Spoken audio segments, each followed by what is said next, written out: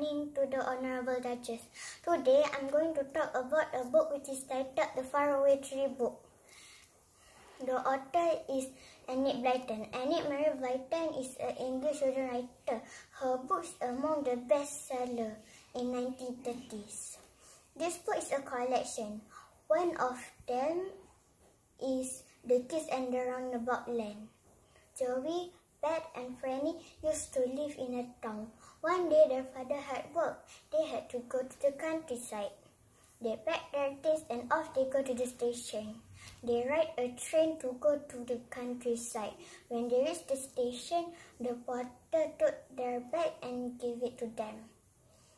Then they had no choice but to walk home.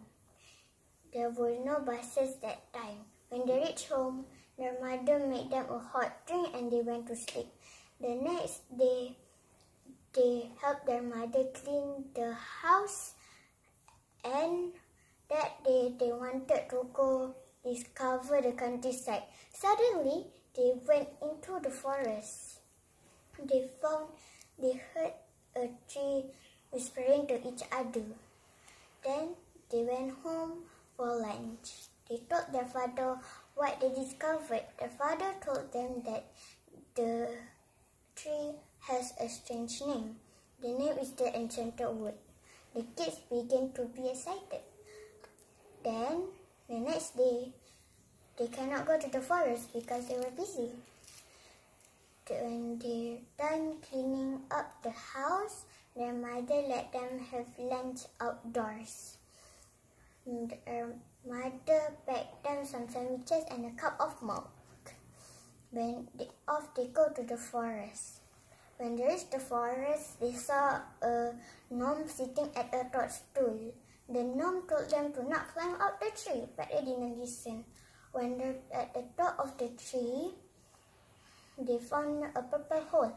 They fell in the purple hole and they rolled and rolled without stopping.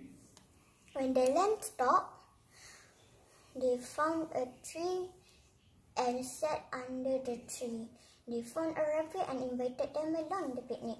When they finished picnic, they wanted to go down, but Franny was just too tired. She told them that she was tired. Then she began to cry. Moonface's house belonging to Moonface. Under the ladder has a house belonging to Moonface. He flew the door open and asked if they have any toffee so that they can use the slippery sleep. But none of them have any toffee. So he shut the door and Franny began to cry.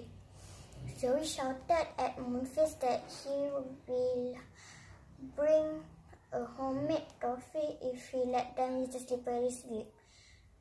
Moonface opened the door and invited them in. They used the slippery sleep and finally they went home. The moral value in this book is about do not be stubborn, if not you will get yourself in trouble. For example, the gnome told them to not climb up the tree, but they didn't listen. Teamwork made perfect. The kids helped their parents clean the house so the work will be easier.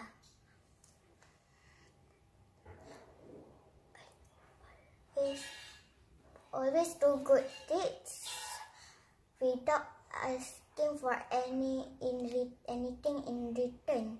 For example, the kids help their